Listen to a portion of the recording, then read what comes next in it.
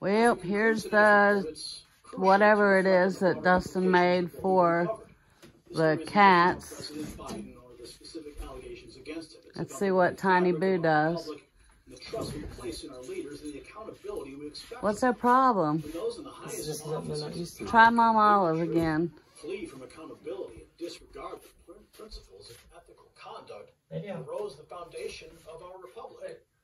As Americans, we deserve leaders who not only Scratch it, but also practice it. We must continue to seek the truth and to hold our leaders accountable for their actions.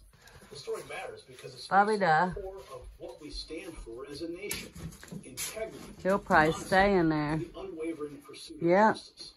Remember, the strength of our republic can't get turned around. Not just in its leaders, but in its vigilant, informed, and engaged citizens. Angie, we're looking at Patrick Henry's unexpected retirement announcement and its significant impact on congressional dynamics. What can you tell us?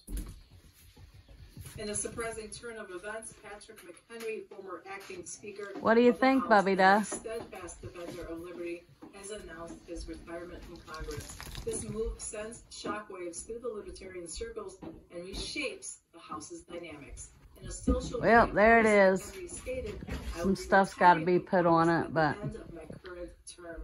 and I don't know what they're going to do with those two logs on top. They're not really high enough to climb. Will they? Will they? Represented Western North Carolina since 2005, focusing on being their voice in Washington. Anyways, their Bubby made it for them. We love you, treasures, and we'll see y'all on the next one. And remember, you're all beautiful and keep on smiling.